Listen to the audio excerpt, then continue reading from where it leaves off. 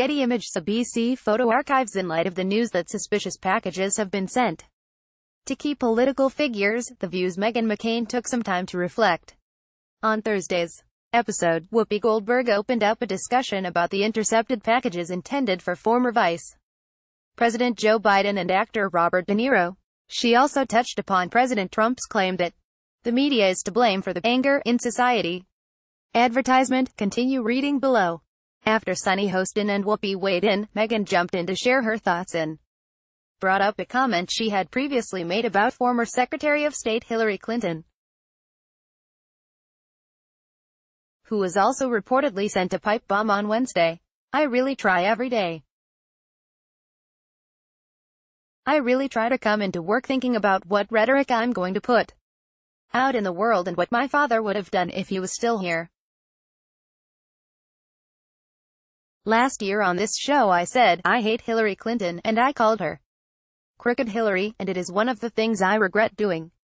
This is not saying I agree with her. I have many vast differences of opinion on philosophy and ideology, and I didn't think she was a great candidate.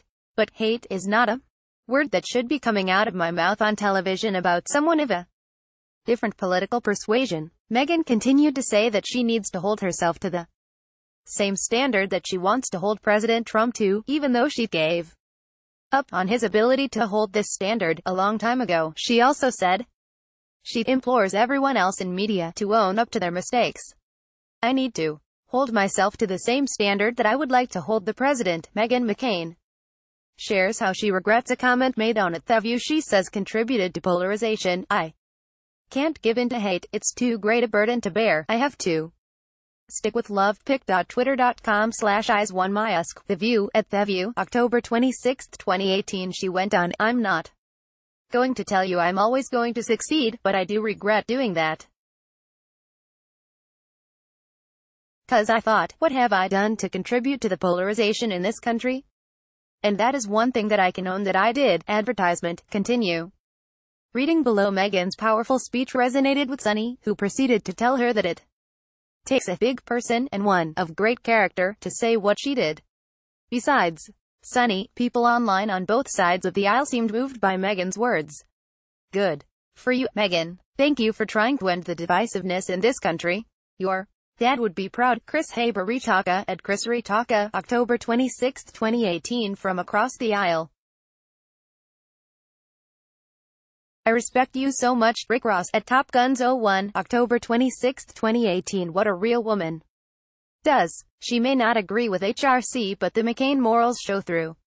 It takes a big person, a good person, to admit their mistakes, particularly on a show where millions watch. We are all Americans' first people. Lifelong Democrat, but love me some Meghan.